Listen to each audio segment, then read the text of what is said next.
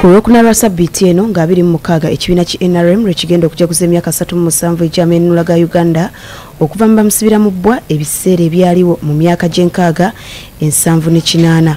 Mu mbeera eno akulira ekibiina ki National Economic Empowerment Dialogue NED Joseph Kabuleta agamba nti ekirabo ekibiina kya NRM kye kiyinza okuwa bannayuganda kwe kuyimbula bannakibiina kya NUP bonna abali mu makomera ku nsonga ezekuusa ku by'obufuzi. Imagine you're a border person and maybe you anticipate fuel prices are going to go up, so you get a cadomor of petrol, or maybe somewhere, whatever, maybe you store it or whatever, and you keep it somewhere, and then they say you are planning to burn the city because you were found with, they were not found with guns, and they are not found with a lot of petrol, half a liter of petrol. That is 1 mineral water bottle of small mineral water bottle of petrol, and then you're charged in the military court, in the court martial, for having half a liter of petrol.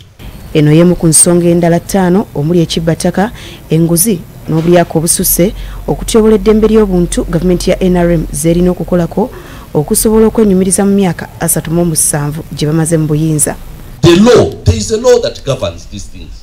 Now if we're a lawless state, let that be made known that Uganda has no laws, we are a failed state. But even if you charge somebody and take them to the court martial, which in itself is a problem, because they were not caught with something exclusive to the military.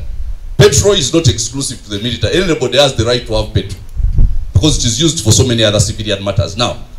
But even if they are taken there, after 90 days, if their case is not up for hearing, if they have not been officially, the case has not commenced, they are supposed to be granted automatic bail without anybody's opinion. They were arrested in May 2021.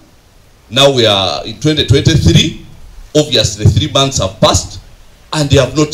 They just come and they are shot there and they are taken back. And if you've been in these detention centers, you know that you don't want even the person you hate most. You don't want him to be inside there. I'm telling you the truth. Kabuleta okwogera bino abadde ku ofiisi ze e Bugoloobi gy'ategeereza nti bakozesa kkooti okulanga abantu bonna abakwata olw'ebyobufuzi bateebwa. One of the people who represents me, my lawyer, told me that he took a man away from those military detentions and took him to Chitalia through litigation and took him to a civilian prison in Chitalia. And the man said, now your work is finished even if you leave me. As long as I'm now in a civilian prison and I've left, because that place is hell. Now there are those NUP supporters who are there in hell, for doing nothing. And even if they did something, bring them to court and charge them. We should not have 2 constitutions or 2 laws. That the category of people, if you are a political party activist, you are treated differently, and if you are just an ordinary thief or associated to so and so in the government, you are judged differently. We must have one law, and we must respect that law.